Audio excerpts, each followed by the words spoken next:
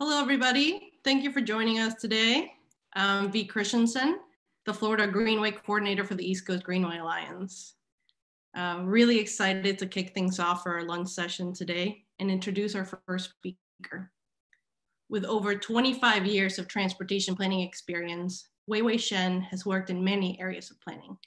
Huiwei's worked on the development of the Florida Transportation Plan, the single overarching statewide plan guiding Florida's transportation future, and has served as a project manager for the East Central Florida Corridor Task Force and the I-75 Relief Task Force. These and other projects have been cooperative efforts between the Florida Department of Transportation and regional partners to establish long-term visions and build consensus for statewide transportation corridors. Both long-range planning and consensus building are key aspects in the work that we do in Trails and Greenways. So please join me in welcoming to our virtual stage a leader in transportation planning in my region, the Florida Department of Transportation's Principal Planner, Huiwei Shen.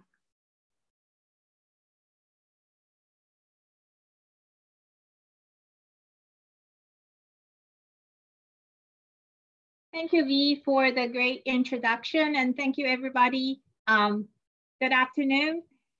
I was gonna welcome you guys all to Florida for the face-to-face meeting on behalf of the Secretary, but things change and we're not able to do that. In today's presentation, what I'm gonna briefly go over with you are some key initiatives that we have going on at the Florida Department of Transportation. I'll talk to you about the department's vital few, the Sun Trail program, the strategic intermodal program, some of the planning challenges that we're faced with right now, and also share our safety vision with every one of you.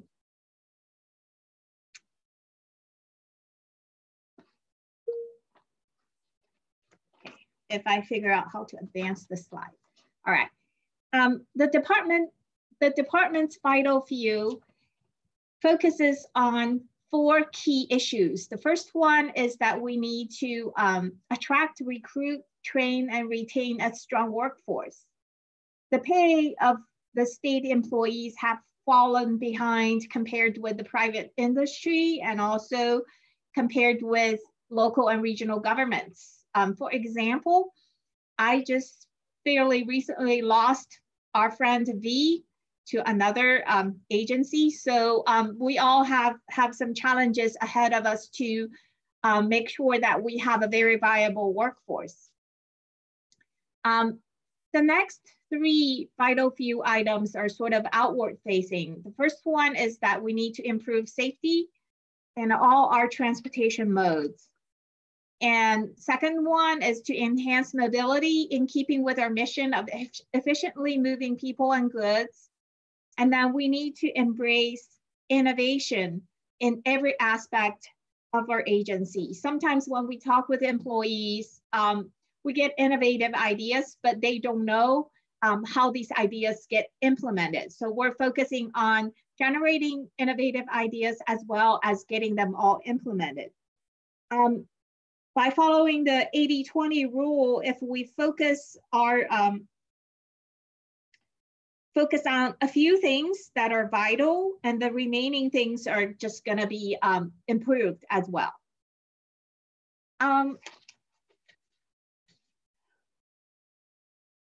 With more than 600 people moving to Florida each day and more than 126 million visiting each year, FDOT is dedicated to building a safe and efficient multimodal transportation system that'll fit the diverse needs of our growing population for decades to come. We all have to look a bit ahead, maybe even 50 years to see what's coming. What do we need to do?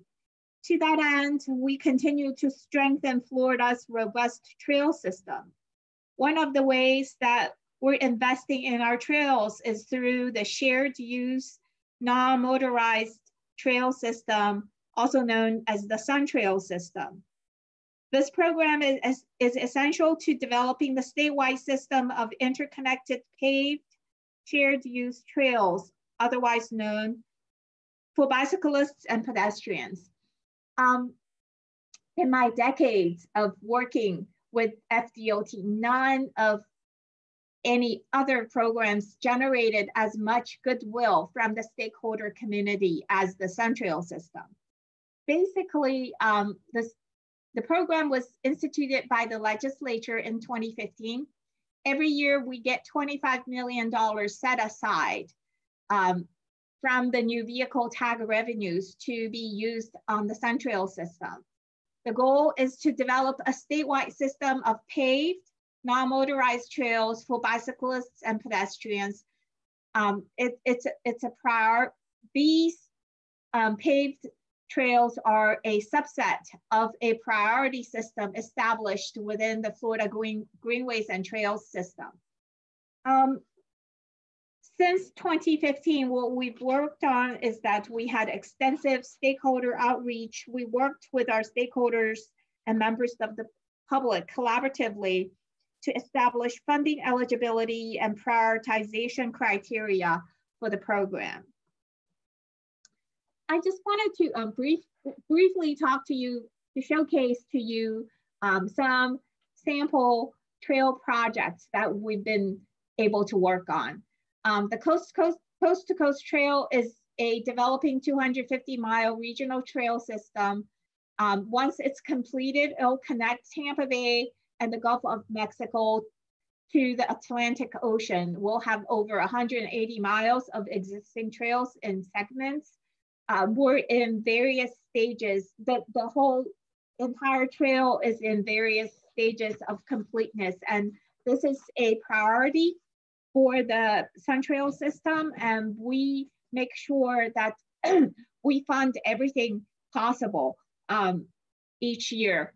When coast-to-coast projects are becoming ready to be programmed, we give them first priority.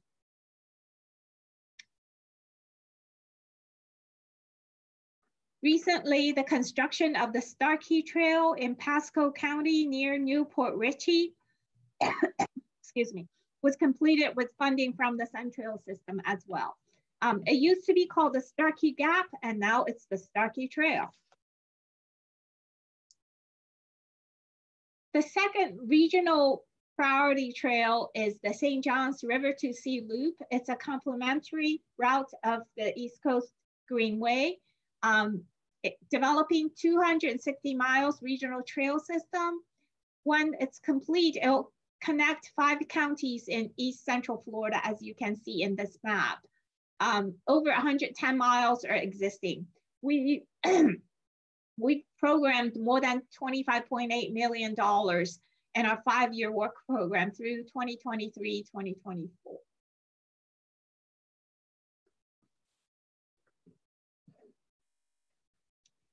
And several Sun-Trail funded construction projects are complete and closing gaps within the regional system. You can see some samples on the slide. Others pre-construction phases are funded through the Sun-Trail program as well. So we're trying to connect the gap, complete the gaps within the St. John's River to Sea Loop as well.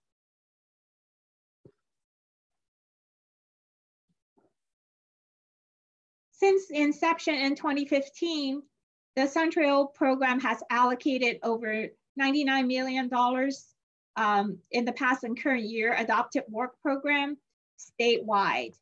Along the East Coast Greenway, funds from the Sun-Trail program and federal sources extended the Tamuquin Trail near Fort George Island Cultural State Park to the city of Jacksonville.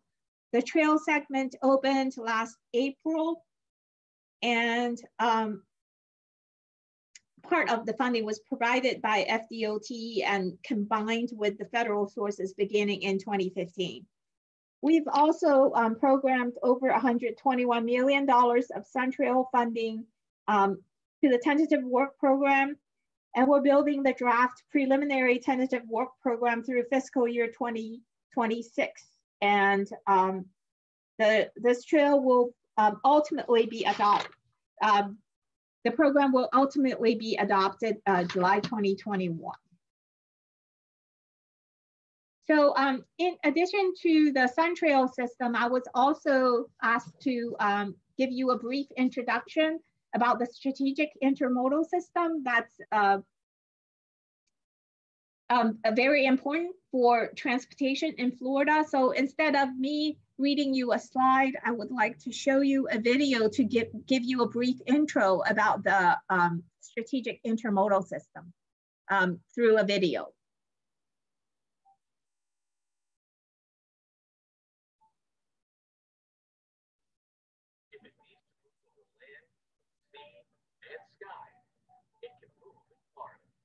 Florida is pro-motion. When it comes to moving people and freight, the Florida Department of Transportation Strategic Intermodal System, or SIS, provides the most efficient and safest transportation facilities available. The SIS is a high-priority, high-demand network that aligns Florida's highways, airports, seaports, spaceports, railways, waterways, and transit systems. The SIS is a central nervous system that links hubs, corridors, and connectors for an extremely complex yet predictable and efficient delivery system. Hubs send and receive people and goods, such as an airport or a rail terminal. Corridors are highways, railways, and waterways that carry people and goods within Florida and to other states and countries. Connectors are first and last legs of trips that connect hubs to corridors. Integrating transportation into a seamless network enhances all facets of the economy and quality of life in Florida. In fact, for every $1 invested into current and emerging SIS facilities, the state experiences $5 in economic benefit. Funding for SIS projects is provided through the State Transportation Trust Fund and additional sources such as federal, regional, and local public and private partners. In the past 10 years, over $12.5 billion has been invested in the SIS to enhance economic competitiveness, provide improvements, and ensure sound stewardship of the environment. Let's take a look at highway improvements in action. I-595 in Broward County provides vital connections between major modes. With traffic projections nearly doubling by 2034, improvements are underway and include innovations such as reversible toll lanes and connected vehicle communication infrastructure. SIS railways move people and goods alike, and as of 2011, 104.4 million annual tons of freight has been moved by SIS rails. In 2014, Sunrail opened in Central Florida, connecting 4 counties over 62 miles. Following the I-4 corridor, the train offers an alternative to highway travel. Studies are currently underway for direct connections to Orlando International Airport. Florida is a perfectly positioned freight hub for Latin America and the Caribbean. In addition, Orlando, Miami, and Fort Lauderdale Hollywood International Airports rank among the top 25 passenger airports in the nation. Here is just one of the aviation improvements underway. The runway expansion at Fort Lauderdale Hollywood International Airport is designed to meet current and future demand by extending, widening, and elevating a runway in addition to constructing a bridge over the railroad and US 1. The site also features an intermodal hub. In 2012, Florida managed $85.9 billion in waterborne freight, representing more than half of Florida's total international trade. In that same year, seaports created 680,000 direct and indirect jobs, resulting in a $96 billion economic value to the state. Florida is home to the world's 3 busiest cruise ports, Port Everglades, Port Canaveral, and Port Miami. Each served approximately 4 million passengers in 2014 alone. In Miami, a new tunnel was created, providing direct interstate access to alleviate congestion and decrease travel times. Transit is the mass movement of people safely and efficiently between modes and to destinations. Florida transit use has increased, effectively reducing traffic fatalities and injuries by 2,500 per year and saving $537 million annually in traffic costs. Perhaps one of the most significant examples of transit success is the Miami Intermodal Center, a massive transit, rails, and intercity bus transportation hub located just east of Miami International Airport. FDOT and Space Florida are pioneers in commercial space transport, and while the industry is still in its infancy, Florida's experience and unique location are unmatched. One of few launch facilities in the country, improvements to Cape Canaveral meet intermodal requirements and include enhancements to areas such as commercial spacecraft processing, launch vehicle storage, horizontal launch processing capabilities, booster recovery, and more. The strategic intermodal system is a large and complex network, but ultimately its objective is simple: to enhance Florida's economic competitiveness and quality of life by ensuring the efficient movement of both people and freight within Florida, to the United States, and to the world. To learn more about Florida's strategic intermodal system, connect online today.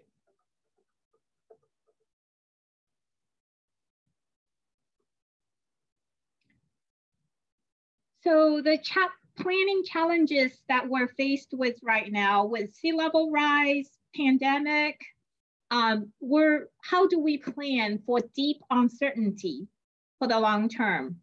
How do we provide our visitors and residents with more transportation choices? So we need to think outside of the box a little bit to come up with more innovative ideas. As we say in Florida, we have a quintimodal transportation system, including space, but how are we gonna get the different transportation modes to be interconnected with each other so people would have more choices in their daily lives?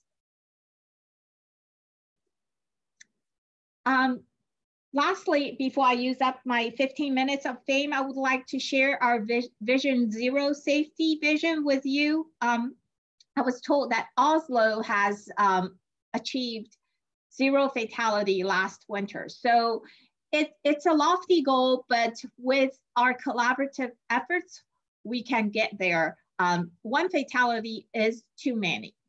So that concludes my presentation. I'll give the floor back to V.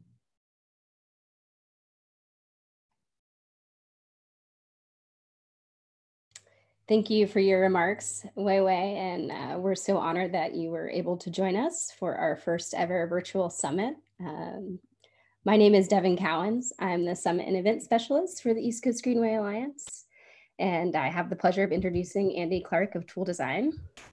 I first want to say thank you to Toole Design for sponsoring this event and making the summit possible. My team is so excited to be able to bring this content to you virtually. Andy has been at the forefront of the biking and walking movement for over 3 decades, both in the United States and Europe.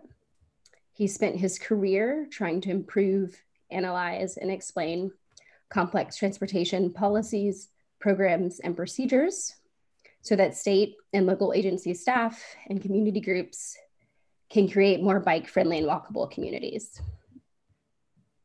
Andy serves as Director of Strategy at Toole Design Group. And we're lucky we get to work closely with Andy as he serves as a member of our board of trustees.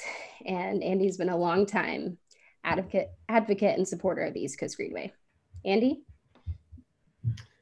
Devin, thank you very much. I appreciate the introduction, and it's a pleasure to be with you. And as others have said, and will continue to say, I wish we could do it in person, but here we are dealing with the situation in front of us, adapting to current conditions. And I wish you all well. And should start by complimenting Dennis and the East Coast Greenway team, all of you, for taking the tough decision a month or so ago to go virtual for the conference. In retrospect, that seems now like a really, really smart decision. I know it was tough to do at the time, but thank you for having the prescience to do that and the wisdom to do that, and to roll with it and get us all together in the best way that we can. I'm going to turn off my video and switch over to slides. So good to see you all, and look forward to switching my screen back on when I'm done and we've got time for some questions and answers. But let me see if I can switch us over to the presentation that I have in store for you. So let me switch the video off, share my screen, and see if we can get to the right place. I'm sure people will tell me if we're not seeing a screen that says Coast to Coast Trail, who really benefits.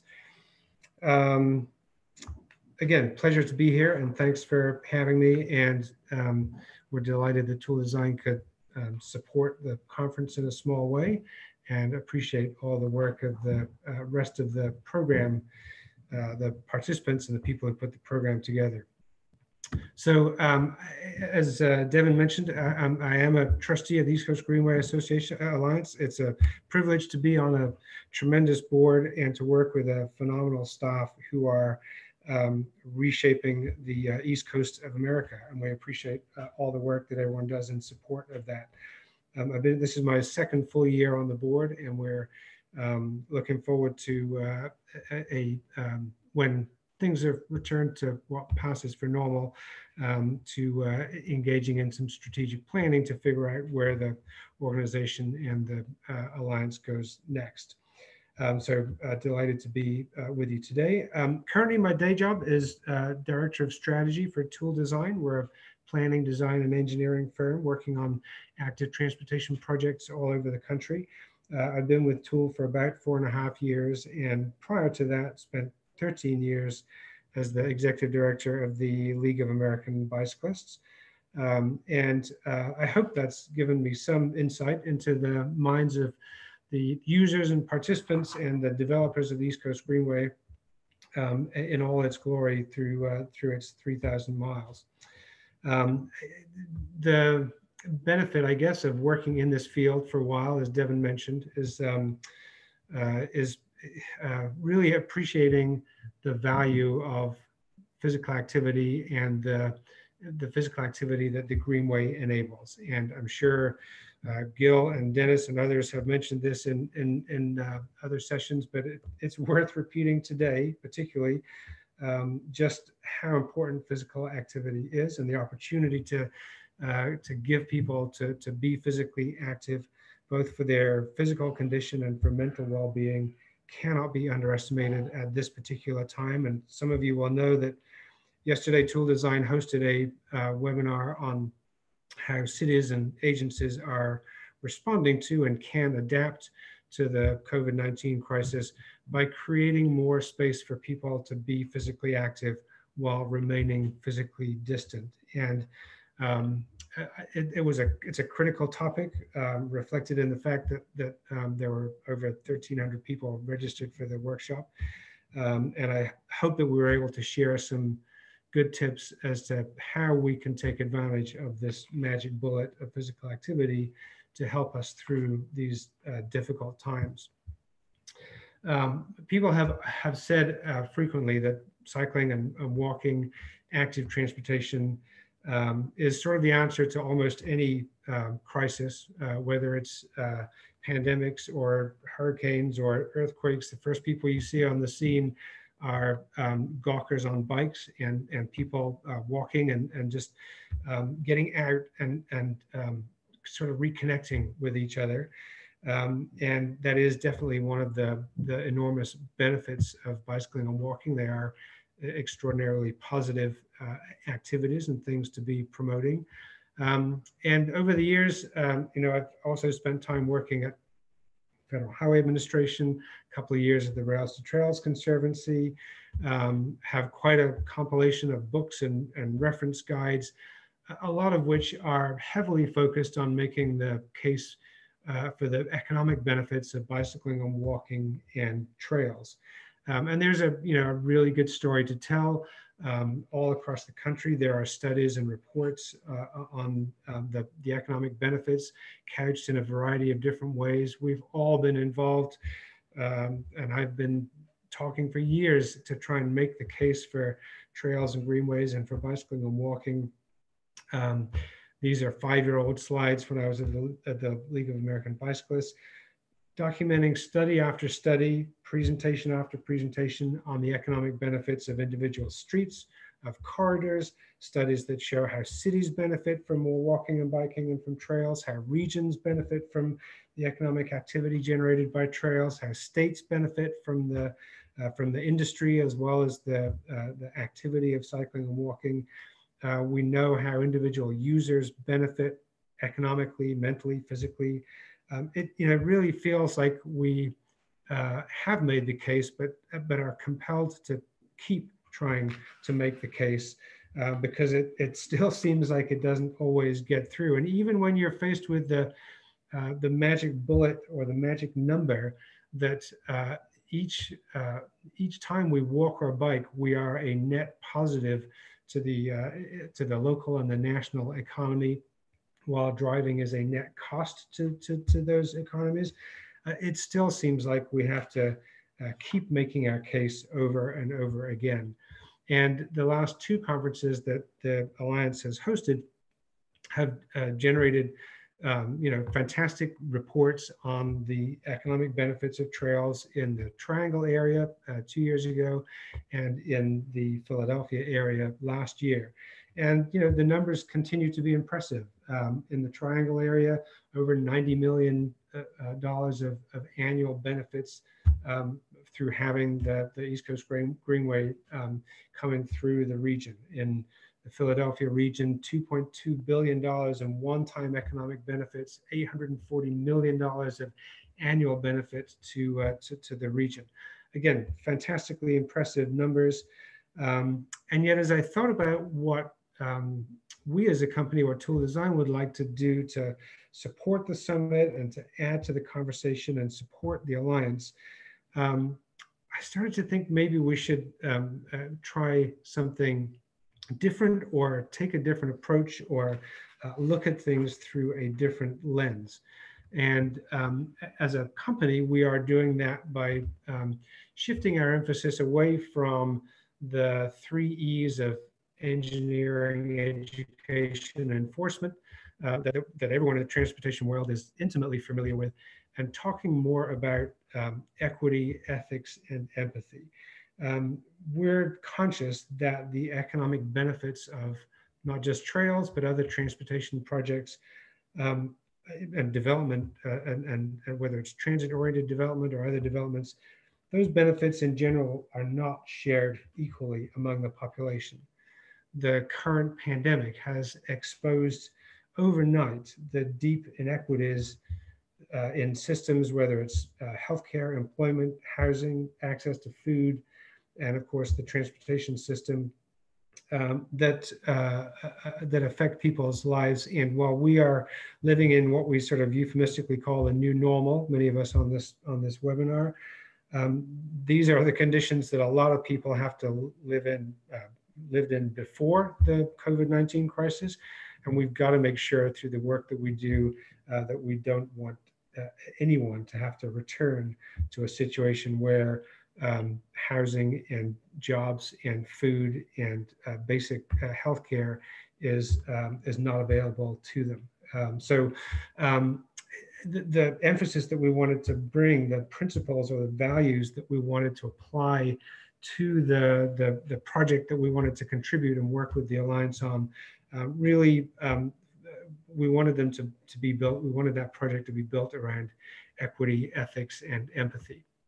And to make sure that the work we do and the story we tell is inclusive and focuses on equity issues. We have to be inclusive, of course, of all people, of all types of users, and acknowledge the disparities that do exist between people and between the opportunity people have to access work and healthcare and so on. The East Coast Greenway is a fantastic project. It's inspiring, it's invaluable in communities up and down the East Coast, but we want to make sure that we really understand who benefits and how they benefit and who derives the benefit from trail projects like the East Coast Greenway, particularly at the local level. And we're very conscious that the economic benefits of a lot of development, including trail development, derives to property owners, to people who are fortunate enough to own their own homes or businesses, to people who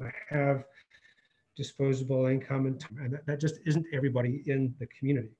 If we look at some of the more successful regional trail projects around the country, be that the Beltline in Atlanta, the Cultural Trail in Indianapolis, the High Line in New York City, they are extraordinary projects, and the numbers around the economic benefit that they have generated is extraordinary. And yet there are deep fundamental issues around displacement and gentrification that we are still grappling with as a movement and in those individual communities, to make sure that the benefit of those projects is derived equally or equitably in some fashion.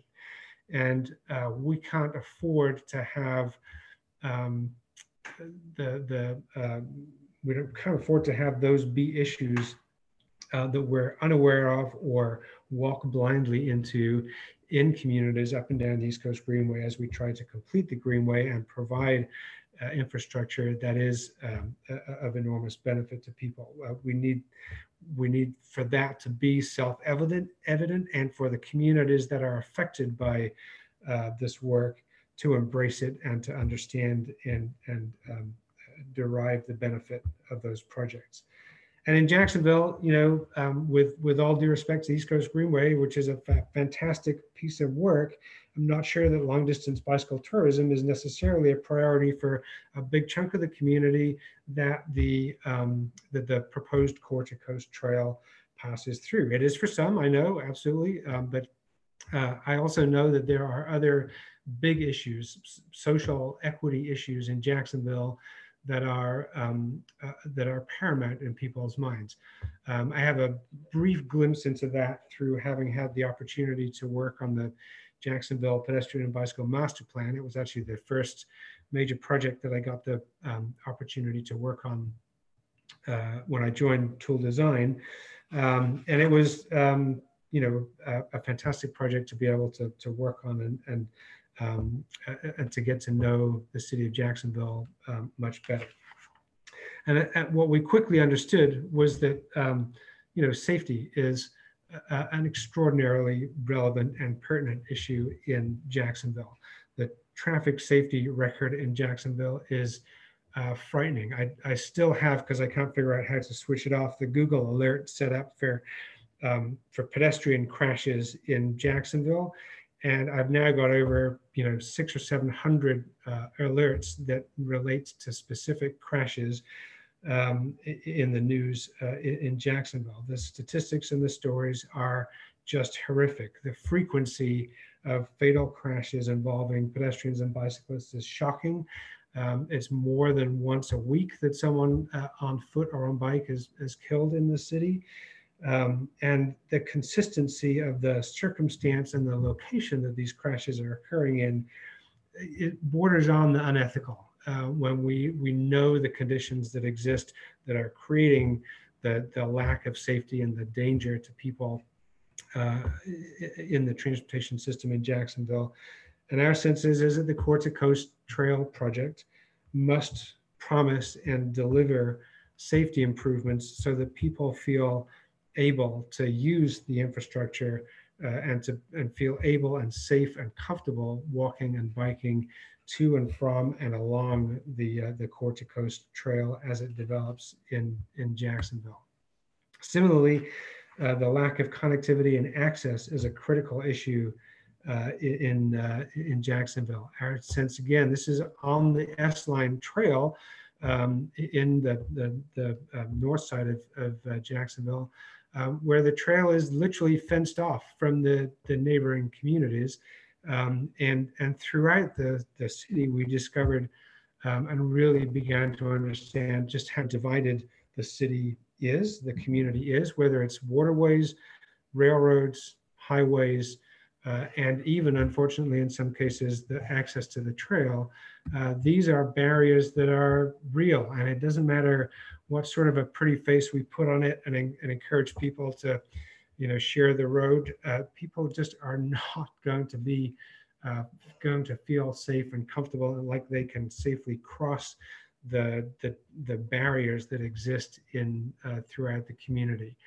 And whether it's access to transit, to shops, to retail, to basic services, health services, getting around in Jacksonville without a car is not an easy or safe or comfortable proposition. And the Core to Coast Trail, if it's going to succeed, has got to improve access for people in the local community and has got to address the equity issues that are paramount in the community.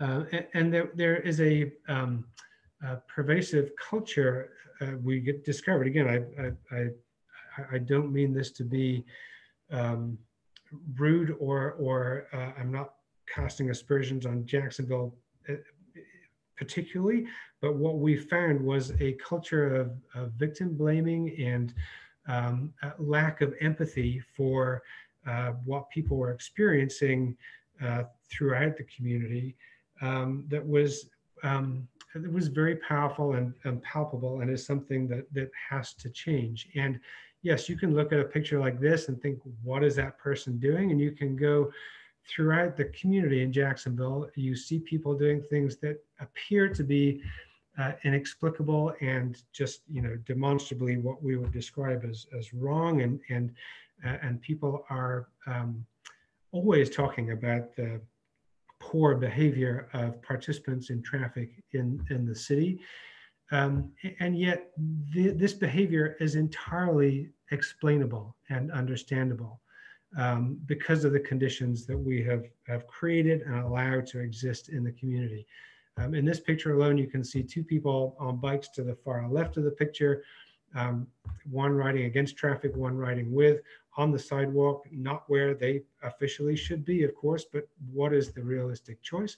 The person in the middle of the streets just got off the bus, they're trying to get to their work, and it just doesn't make sense to get to a crosswalk even where it exists because it's so far away. And even when you get there, the buttons may or may not be working, the traffic signals may or may not let you cross in a protected phase. There's just no incentive to behave the right way, and no amount of education or enforcement is going to change this situation, unfortunately. What is necessary is a change to the physical infrastructure that both promotes and enables good behavior and safe behavior in traffic, and also provides some level of dignity as well as safety and access for people that maybe don't have a choice as to how they travel or choose to get around. Of course, addressing all of these issues is a pretty tall order for one trail or one trail project or set of trail projects.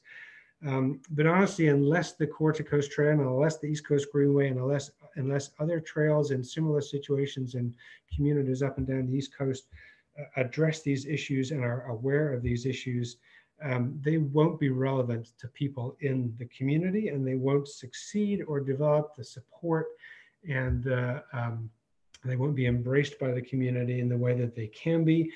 And these trail projects genuinely do help address the issues of access and safety and culture, and can help change the conversation in communities up and down the East Coast. So with that background, we wanted to talk and provide for the conference and for the Alliance a report on the benefits of the Core to Coast Trail, the proposed Core to Coast Trail in the Jacksonville area, that addressed not the economic benefits, but the benefits that might derive and which need to be understood and supported by the community through which the trail passes. And so we are starting and launching really today, if you like, a project to help understand better how the Core to Coast Trail can benefit the city of Jacksonville and the residents of the communities in Jacksonville through which it passes.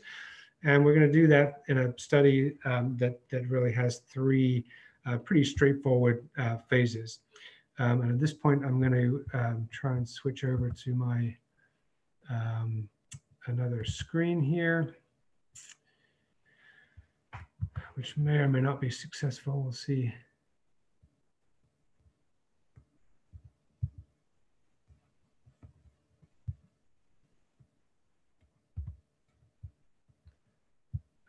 Hold on just a second. Bear with me. Talk amongst yourselves.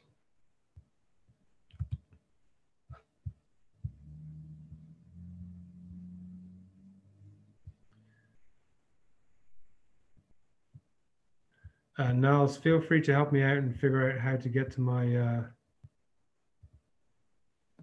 how I can get to my other screen. Here we go.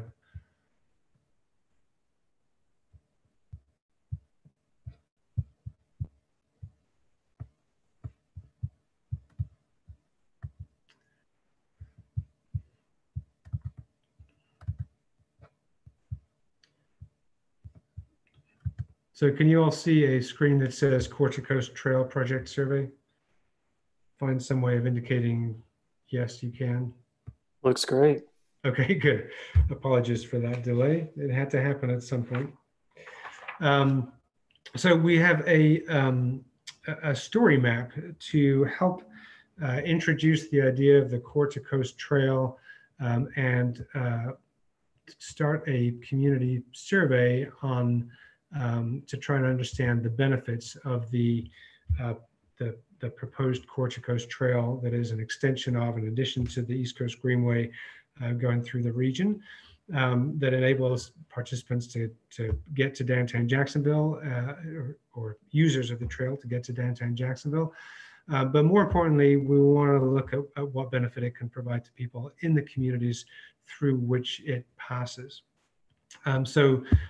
This story map identifies the routes that are proposed that will make up the Coast to Coast Trail, and you can use you can toggle in and out to get close-ups and bigger picture look of where the trail goes through the community. And alongside the maps, we've got a little narrative and some questions in the survey that people can use to give us, share with us the lived experience of people in the community in Jacksonville. What we've tried to do is take a look at the population that is served by the corridors that are proposed for the Coast to Coast Trail. So we can look at a half-mile or mile radius of the number of people that are potentially have access to and can reach the Greenway with relative ease, and take a closer look at who is represented in that population, and try to gather some understanding from them as to how the trail may or may not benefit them, how it may impact them, what opportunities it may enable them to access or reach that they aren't currently able to reach. As you scroll through the story map, looking at the data and the way it's presented, well, we've got a series of questions and opportunities for people to add information to the map to show where they might use the trail, where they currently like to walk or bike, or where they would like to walk or bike but don't feel able to do so. And as you scroll through the story map and answer those questions, you keep going down, and you will then get to a series of questions on access and on the ability of the trail to provide access to not just the trail itself, but the broader network of safe walking and biking conditions. And you can see the red is not good in terms of access to a low stress bike network today. The trail has the potential to provide significant benefits in terms of getting access and creating a safer, low stress network. It's even with the S-Line trail that already exists in portions of North Jacksonville here, still the access to a network of low stress routes is largely absent, and the trail has the opportunity to change that. So we want to ask questions in this section as to whether people feel able to walk or bike as much as they would like or need, just what their transportation needs are, how regularly they're able to get out and walk and bike for exercise or for transportation. For everyone's mental health right now, it's really important for people to have these opportunities. But even in the best of times, it's important for people to be able to get to trails and greenways.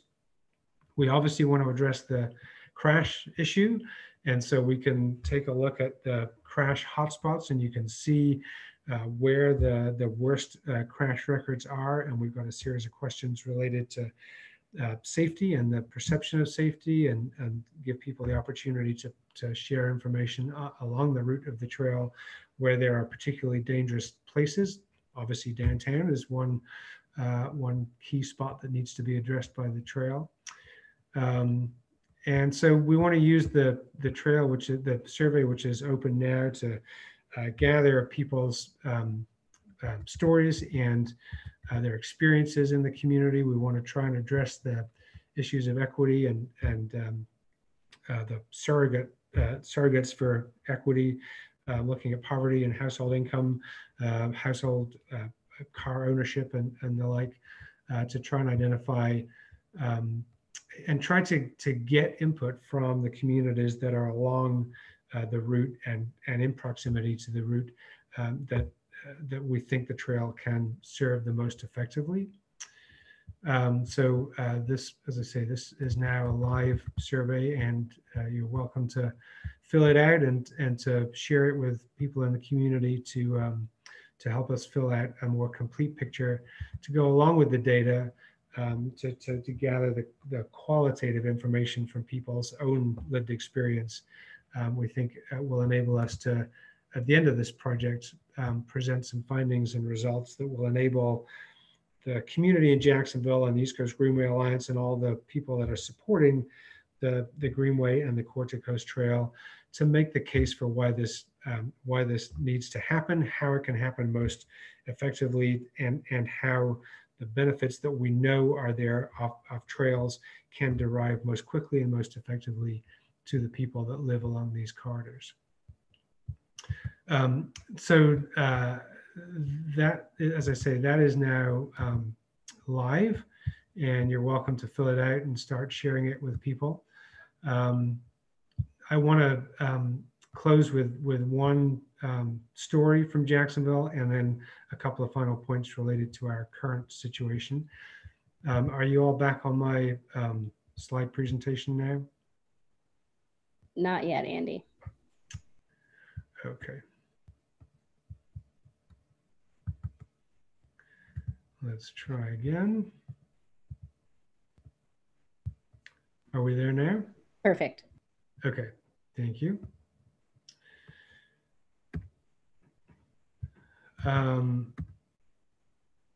While we were doing some of the field work for the bicycle, my two colleagues, some of you from Jacksonville will recognize Amy Ingalls on the right. She was the bike coordinator for a while. And she and a colleague and I were doing some field work to try and identify some potential bike boulevards or neighborhood greenways in the North Jacksonville, north of downtown area. Amy had some ideas and we wanted to check them out and see if they would work or not. And at one point on this trip, we found ourselves in the Phoenix neighborhood. We crossed at least 2 sets of railroad tracks to get to the wrong side of the tracks in the Phoenix neighborhood. We were on the main street running through the Phoenix neighborhood, and we looked kind of out of place, to be honest. And as we were standing on the corner looking at a map, figuring out where we needed to go next, this very large African-American gentleman came out of the building on the corner and just did a double take when he saw us and said, "You're not supposed to be here. You're lost. You're not where you think you should be, right?" And it turned out to be a pastor. I think his name was Pastor Leon, who was working in the community to try and improve living conditions and quality of life for people in the neighborhood.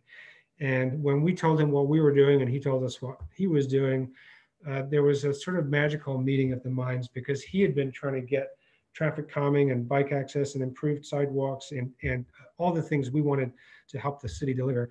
He had been trying to get into the community to change the way of life and to change the future and opportunities for people in the Phoenix neighborhood, and was just finding it incredibly difficult to do so. And there was obstacle after obstacle in the way of him working with the city to get any improvements and get changes made that he knew were going to benefit the community. And the Coast to Coast Trail has the opportunity to help that initiative and numerous initiatives like that along the corridors and through the communities through which it passes. And it's critical that it does that. And it's critical particularly now because we're in this extraordinary moment, and it's both an extraordinary moment and an extraordinary social experiment that really is helping us figure out what travel is essential, how we can do business without driving everywhere all the time for every trip. And we're seeing just a phenomenal drop off in the amount of traffic for obvious reasons, not necessarily something we asked for or wanted, but here we are. We're seeing just an extraordinary drop off in traffic. We're seeing an immediate improvement in air quality, in traffic safety, and all kinds of other benefits that really should make us pause and think, let's get through this public health crisis now, but after we're through it, let's think about the lessons we can learn from this and the things that we can do to maybe return things to a different normal, so that people really do have access to safe and efficient active transportation, and that people aren't afraid to cross the street, or the death toll from traffic crashes in cities like Jacksonville can be lowered, and we can get to zero and repeat the success of places like Oslo and Helsinki. Those things we can see can happen. May not be the way we imagined or wanted them to happen, but it turns out these things are in our control, and the Coast to Coast Trail can be a small part of helping to deliver that. And we can see, I think Daniel provided these numbers in a tweet a few days ago, and DVRPC was the source of just the instantaneous increase in trail traffic and the demand for active transportation that we're seeing. And it is very local. It's important that it's local, and it's important that there are a lot of opportunities and places for people to walk and bike safely and healthily today. And the Coast to Coast Trail is just one way of delivering more than economic benefits, more than just cash equivalents, but actual spiritual, physical, and mental benefits to the community that are frankly priceless. So we hope that the report we produce over the next couple of months with the survey information and the quantitative data that we've compiled will give the East Coast Greenway Alliance and the local community in Jacksonville another tool to make the case for trail development, and that the Coast to Coast Trail rapidly becomes a reality and the huge success that we know it will be. And with that, I'll stop and see if there are questions or comments and return to my video, if this is the right time to do that. Yes, and thank you, Andy. For ease, I'm happy to pose the questions for you that we've received. Sure. And first thing, some folks are asking about where they can find and share the survey, and we're happy to, as Greenway, share that in our post-event survey and communications, if that's okay.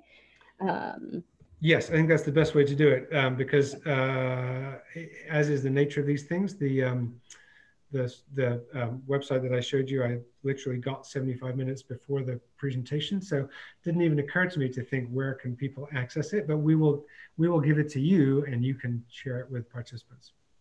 Absolutely. Thank you so much. The first question is, why doesn't the trail follow the major thoroughfares of Atlantic Boulevard, Beach Boulevard, and or the JTB, which I have learned is John Turner Boulevard in Jacksonville? Well, so I don't want to, the Coast to Coast Trail, let me stress, we didn't pick the route. I would absolutely defer to, I don't know if Colin Moore is on the line. I suspect he might be. I would defer to him or to someone from the city or the local community to say why the particular routes were chosen. I think the one obvious answer is that they are certainly the three most direct routes from the center city to downtown. They are also the most challenging, the most terrifying, the most difficult in some ways in terms of dealing with current traffic volumes and speeds and the complexity of intersections. I mean, those are high speed, high volume, high crash corridors that are daunting to try to retrofit. At some point, of course, we have to do that, and the Coast to Coast Trail in a bunch of different ways will show us how to do that and provide the examples of how that can be done in the future. but those are challenging corridors to start a project like this with. Absolutely. The next question is, how does this trail intersect with other trails in Jacksonville that may be a priority for other local groups? So for example, the Visit Jacksonville African American Walking Trail, or planned sites and parks like the new park being dedicated to the Gullah Geechee community of Cosmo. Yeah, I mean, my understanding is, again, the Porticos Trail was pieced together with an eye to the existing trails and future trails, like Hogan's Creek and the S-Line and the trails you mentioned, and that the Porticos Trail is not the only trail project that can and should and needs to happen in the Jacksonville area. So I think the idea is the Porticos Trail can provide some sort of focus, but also some sort of catalyst for other trail projects. And it will help reinforce the need to connect the network of trails throughout the city and the region. When we were doing the bicycle and pedestrian plan, once we'd created the network and identified a bunch of 200 plus projects that could be put together to create a network, we prioritized those projects and prioritized it based on community-driven factors. Safety was number one. Actually, connectedness and connectivity, if memory serves, was number two.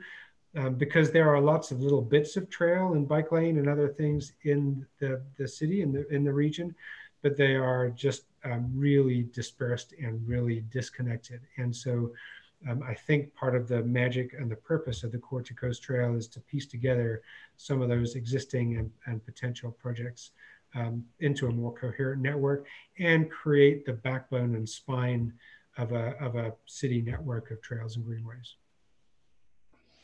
And how do you determine high versus low quality or low stress areas? There's as there is with everything, an algorithm and a formula that's used to look at traffic volume, lane number of lanes, lane width, all the data that we can gather to find to identify the relative stress of a corridor for riding a bike on. We use a tool that the bicycle network analysis tool that compiles a bunch of data into a screen that shows you the relative connectivity and safety and comfort and accessibility of the network. And so the low stress network is based on those factors. So as I mentioned, one of that big red area of low quality, low stress networks are not a very good place to ride.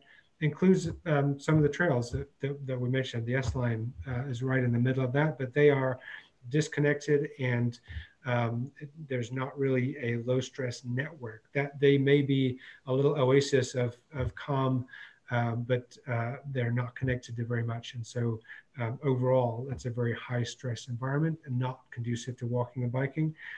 The trail can help move the needle on that. Great. And just a couple more questions. In your experience, what data has been the most convincing to government officials to prioritize these infrastructure improvements? That's a really good question. I think the sort of glib answer is whichever one works. There are so many data points, whether it's pointing out the horror of 160 fatalities a year on Jacksonville streets. You would hope that would move the needle and make this an imperative for people, but that number has gone up since we finished the bicycle and pedestrian plan 3 years ago, which is shocking to think. Maybe it is the economic benefits. Maybe those are the numbers that in some cases work with the political leadership that's in place at the time. I think that, again, one of the blessings and curses of active transportation is that it has so many benefits. We sometimes just try to get them all out at once and think that it is self-evident as to why people would want to support this. But I think the reality is you need to find the one or two data points that resonate with people that can make the decisions in the community that are going to make a difference. And whether you think that's the best number or the biggest priority or not, doesn't matter. We got to be pragmatic and figure out what issue it is that is going to work well and work best and sell the project that we're proposing. I also think, and the point of the presentation, I guess, is that it's also absolutely critical that there be community understanding, support, buy-in for the project, and clear benefit to the community that comes from it. Otherwise, it's going to be kind of a non-starter. And I think that's a really critical element. And that's not a data point, that's kind of process driven, but it speaks to the importance of empathy and ethics and equity that we need to bring to all of our work. And can you talk about ways in which you're ensuring that the survey reaches all communities impacted? Yeah, so as with so many other things, a month ago, we were on a completely different path, and we're looking forward to talking to the local host committee and getting their involvement. And we were looking forward to even doing a workshop in the afternoon with local folks this afternoon to talk more about the project and figure out how we could answer that question most effectively and involve people in the local community. That was derailed by the fact that we're not there with you, and it's a lot harder to do that. And the kind of public engagement and involvement and outreach that we know is critical to this kind of endeavor, we can't do right now for obvious reasons. And yes, we've got an online survey, but of course, that if people are going to participate in that, they have to have access to the internet and to so that's an inequitable survey tool to begin with. It's not where we would choose to be. So when this public health crisis is passed and we can regroup and figure out how to engage with people in the community in new and potentially better and different ways, we will do that, and we will be back in touch with folks in Jacksonville to help make that happen. I wish that we were further down that path and had the chance to do that before the conference. Well, thanks so much, Andy. We delighted to have you here and coming live to people's living rooms and elsewhere, and really appreciate the work that you're doing and your partnership with us at the Greenway. And just to remind folks, we will share the links to the survey that Andy has spoken about here. And we'll be engaging with you even after this virtual summit. I'm now going to pass it on to my colleague, Sarah Sanford. Sarah? Okay. Hey, everybody. My name is Sarah Sanford, and I'm the Virginia and North Carolina coordinator for the East Coast Greenway Alliance. We're really excited to have all of you here today, so thank you for being here. And we do want to give a big thank you to all of our sponsors who make this possible. Our sponsors have been so patient with us as we've transitioned from an in-person event to an online event.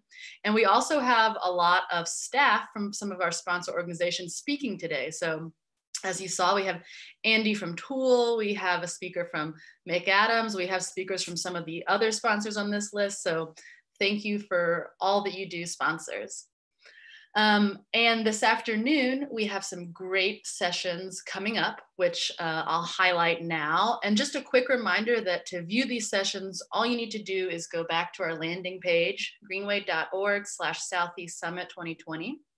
So we'll kick off at 1:15, so in just a few minutes, with a few choices between different breakout sessions. You can watch any of those.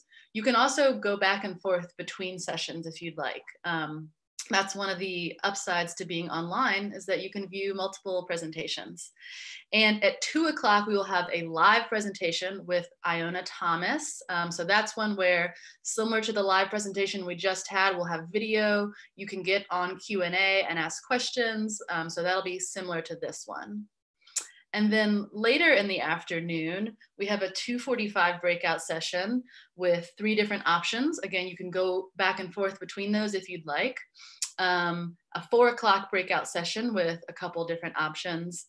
And at 5 o'clock, we will be closing live. That will be with me, V, and Brent, all the Southeast regional coordinators. So please do stick around for that. If you are here right now and you have not RSVP'd, we'd actually please like you to do so that we can capture all the attendees and send you any resources afterwards. Again, you can RSVP on our landing page, greenway.org/Southeast Summit 2020. Just fill out that form at the top. It just takes a minute or two. And a quick reminder that due to a generous donor and our board of the East Coast Greenway Alliance, we currently have a $20,000 match for donations. So if you haven't already done so, please consider making a donation. There are many, many staff hours and partner organization hours that go into making this summit a reality. And as many of you know, as we've been talking about all day, trails and trail organizations are more important than ever right now during this pandemic. So if you can make a donation, we would really appreciate your support. And again, you can do that through the RSVP form on our landing page. So with that, I will wrap it up. So go ahead and head back to the landing page, RSVP if you haven't already, and pick out whatever afternoon session you'd like to watch. So enjoy your afternoon sessions, everybody.